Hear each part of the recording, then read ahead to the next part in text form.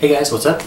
So today I went through the list of the original 21 PLLs that I learned when I started cubing, and I found that I only still use about half of them. And I think that's a pretty normal situation for cubers, where you learn one alg and then you kind of go through several different algs and you learn better and better ones until finally you settle on one alg because you get fast. But I think that's maybe kind of an unnecessary process. And so what I decided to do is try to compile sort of a list of a few of the very best PLLs for each case. Obviously it's kind of, it's not just a black and white, this one's the best and this one's worse, but I tried to be pretty inclusive and include several algs for each case that I think are the best. So if you're not using one of those algs, there's a good chance that you need to switch to one that's in the list. So that's the idea, is this is just a list of the very best PLLs. If you think I missed one, which I know some of you probably will, you can go ahead and watch the part of the video on that case just to make sure I didn't mention something about it in there, and then comment down below and then I might add it to the list in the description. There's timestamps in the description as well, and there's asterisks next to the algs that I actually use. So that's it, let's get started. We're going to start off with the U perms. This is the UA perm, or the counterclockwise. I don't know why A is counterclockwise, but it is.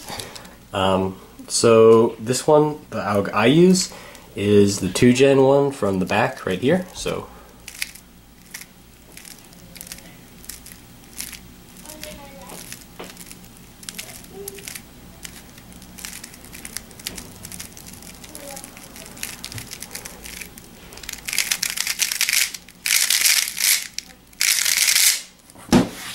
there's also an MU alg for this case from the front right here, so that I use my right hand for my M moves, so I have to do sort of some weird finger tricks.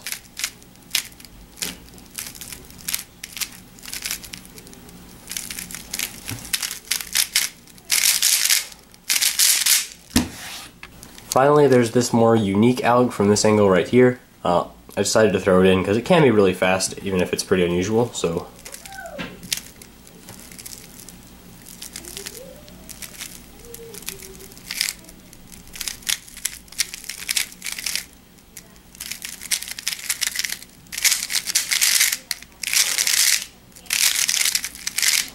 Now we move on to the UB perm. I again usually do this one from the back, but there's two different ways you can do it from the back, and I'll show you the difference here in a second. So here's the way I do it.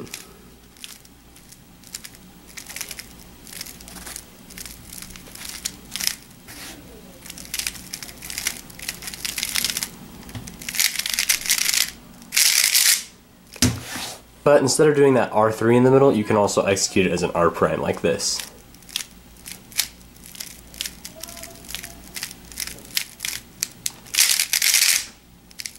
And you can also execute it from the front, which is probably what most people like to do using the M moves.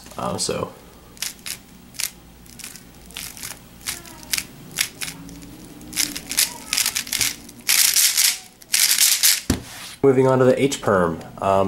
There's pretty much only one alg that's good for this, but you can mirror it, so you can do it with U's or with U primes. So it's just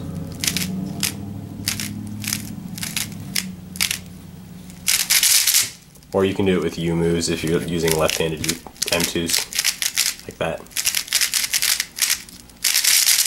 Now for the Z perm. This is another one where you can mirror it to use U moves if you don't like U prime. So we're going to execute it from here.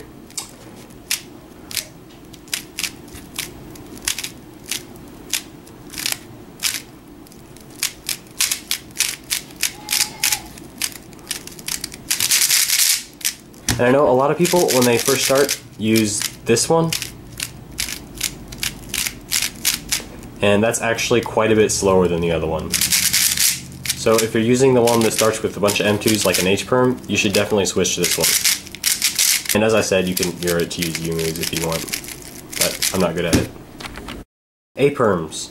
Now if you know anything about A perms, you know that the secret to having fast A perms is being able to do D2 with your left hand, or your non-dominant hand. Choosing the right alg is kind of important, although it's really obvious and everyone learns this alg, but the key is having left-handed D2s. That's how you have fast A perms.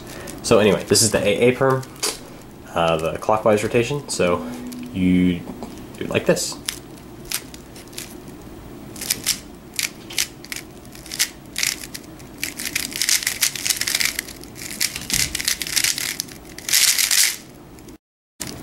You can also execute it from this angle, like holding it up like this. So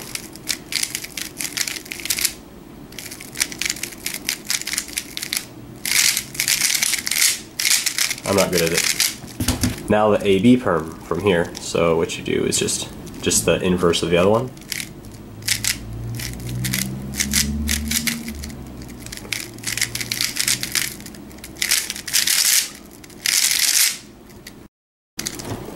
And once again, you can also do it from this angle.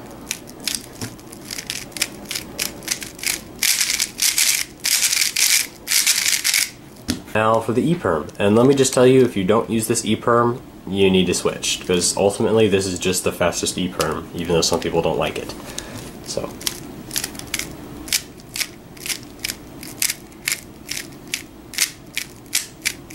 And the reason people don't like it is that push right here is tough to pull off. It is a hard finger trick to do, but once you learn it, it's useful in many more applications than just an E-perm. It's so useful to be able to have your left hand independently doing your D moves for you. Ooh, that was ugly. Moving on to G-perms. This is the GA perm. It's my favorite G-perm, one of my favorite PLLs.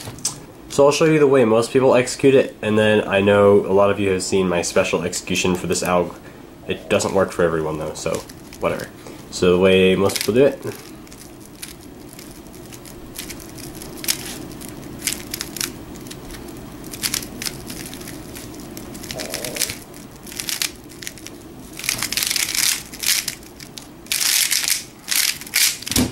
And I also have a special execution for this alg. I have another video on it. It looks like this. Starts out normal. Once you get to this part, I finish it off without rotating like that. There's also an RUD option for this G-perm, which I have never learned, and so I won't execute it fast for you, but I will do it slow for you.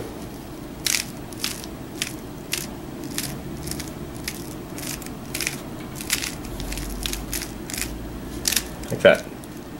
I'm just reading it off right now, so yeah. Alright, here's the GB perm, which has the 2 block right there. Few different ways to execute this. The executions are mostly the same, but you can do the first 3 moves from almost any position. So we'll just start off showing it like this, and it would be like there for the first 3 moves, or you could do it R prime from R rotate, but most people prefer like this. Also, you can do the first 3 moves from this angle right here, just like that, and you could even do it from the left side if you wanted to. But those are the first 3 moves, so. And then finish it off like this.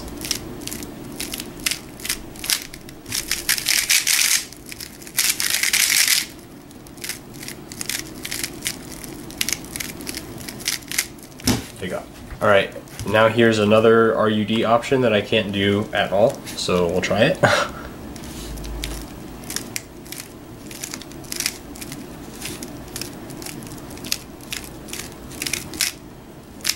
And one more time.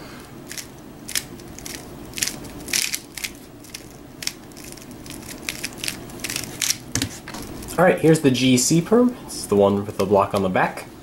There's several different ways to do this algorithm actually. It's kind of an interesting one. I'll just start with the most basic way.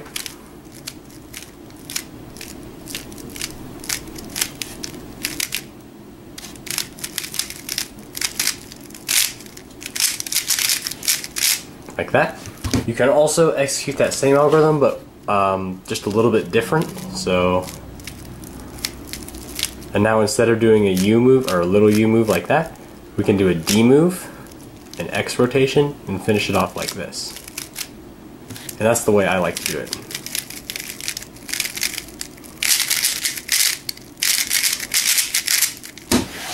Also, from this angle, you can use this alg.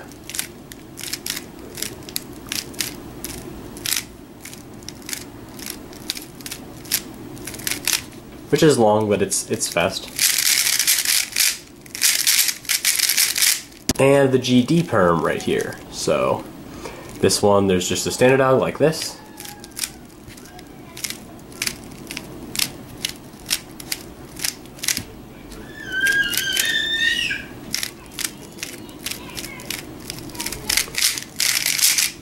But There's also this RUD alg, which I do know how to execute actually.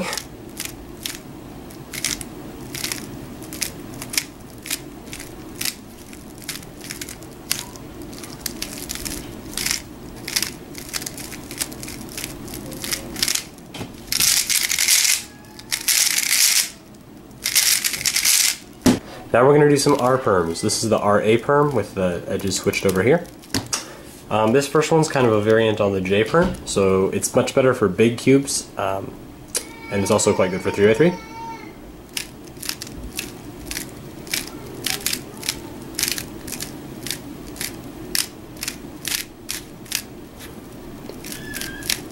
So there's like a J perm.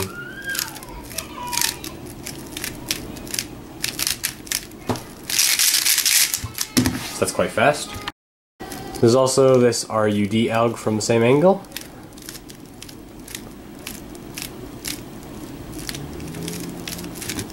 There's that same finger trick from the E perm right there.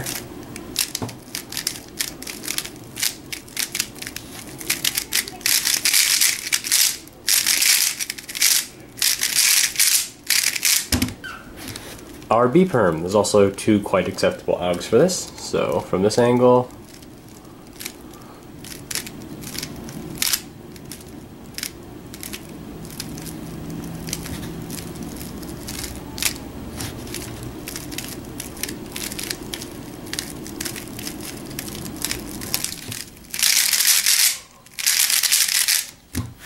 and there's also this one.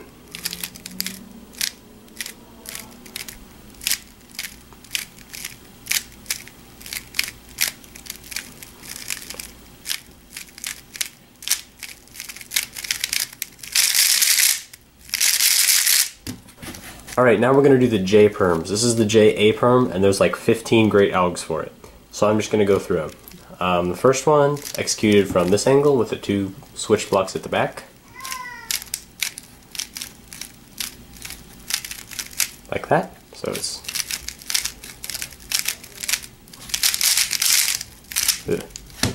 The next one is pretty much the same thing, but you execute it from the front, just a little different. So you start with L prime U R prime, then you rotate to the side and finish it like this.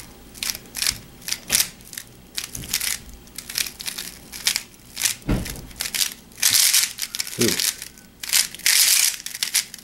You can also execute it from this angle, and this is a really weird alg, so you rotate down here.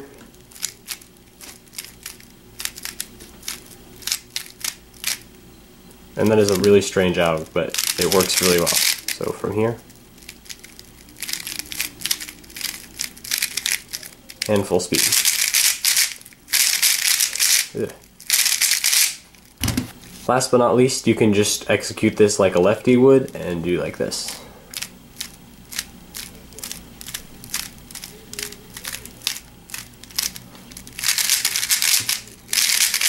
This is the JB perm, and there are not 15 algs for this one. I think there's actually only one alg that's the best, and maybe somebody will argue with me, but I doubt it. So it's...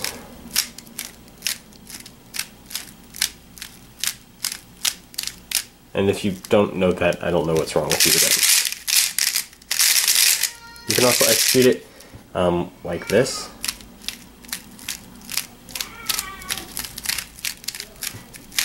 Either way is good. Alright guys, time for the M perms.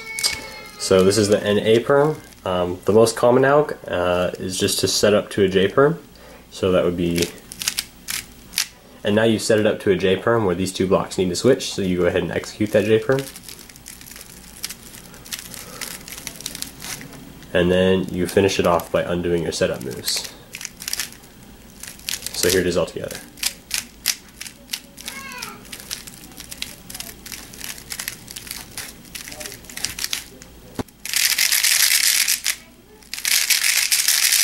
You can also do a Z rotation and execute this alg from here. So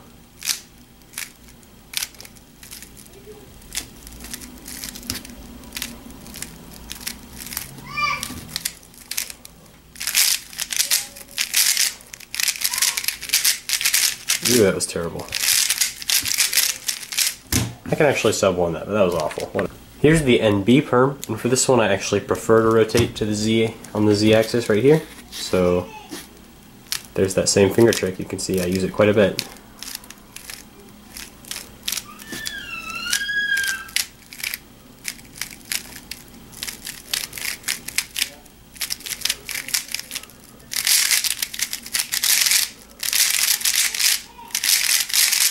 There's also another pretty decent alg for this case. I find it to be just a little too awkward for me to use, but it's alright, so.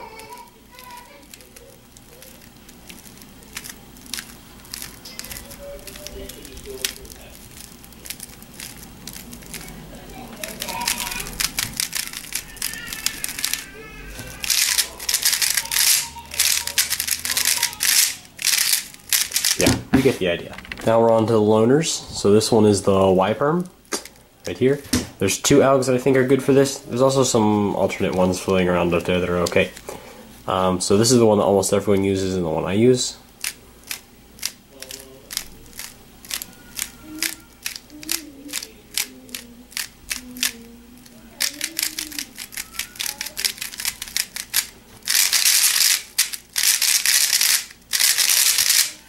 There's also another alg.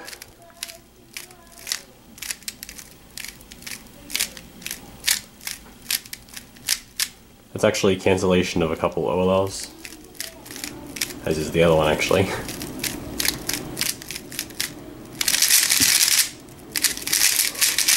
But it's really fast. Not a lot of people know that out, but it's really. Now we've got the dreaded F perm. This one, almost everybody uses the same alg, but there are actually some other alternates that are pretty okay, so I included them. So the normal alg that everyone uses is a setup to a T perm.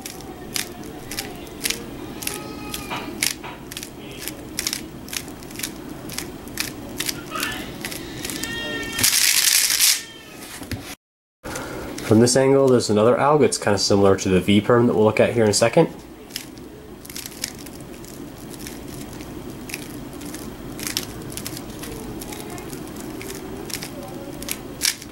Just like that.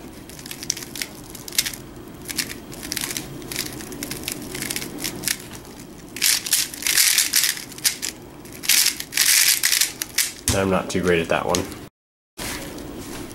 Next up is the T perm. Pretty much everyone knows this and everyone does the same thing, so.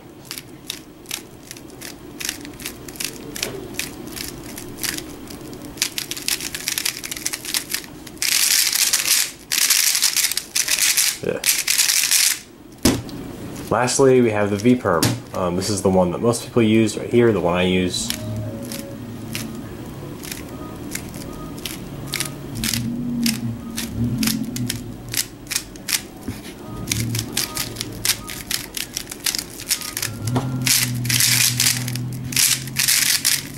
There's also this RUD alg, so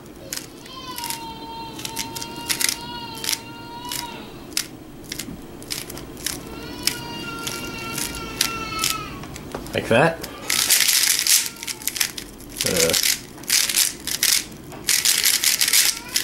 Oh my gosh, this is ugly, guys. There you go. Yeah. Okay, so those are what I think are the best PLLs. Go yell at me down in the comments for the ones that I'm sure I skipped. I thought it was worth at least a try, and you can see some of my PLL executions too. So that's all for this video. Thanks for watching. See you later.